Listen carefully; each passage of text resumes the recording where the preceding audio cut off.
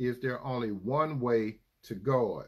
We're not going to get into no hot debates or opinion. We're going to go by 4 reliable witnesses, and we're going into the courtroom.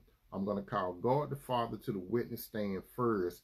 After John the Baptist had baptized Jesus, as it is written in Matthew 3:17, and a voice came from heaven saying, "This is my beloved Son, whom I love, and him I am well pleased." We're going to go to our second witness, which is Matthew. When Jesus had taken James, Peter, and John up on a mountain, he transfigured in front of them, and Moses and Elijah appeared in front of them. Peter asked, "Do you want me to make 3 tabernacles?" As is written in Matthew 17:5. While he was still speaking, a bright cloud covered them, and a voice from the cloud said, "This is my Son, in whom I am well pleased.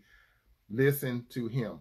I'm going to call my third witness from Hebrews chapter 1, 1 through 4. In the past, God spoke to our ancestors through the prophet at many times and in various ways, but in the last day he has spoken to us by his Son, whom he has appointed heir to all things, and through him also he made the universe. And now I'm going to call my final witness, Jesus himself. As it is written in John 14, said, Jesus answered, "I am the way, the truth, and the light. No one comes to the Father except through me." Now I have presented my case. Now it's up to you, jury, to make your decision.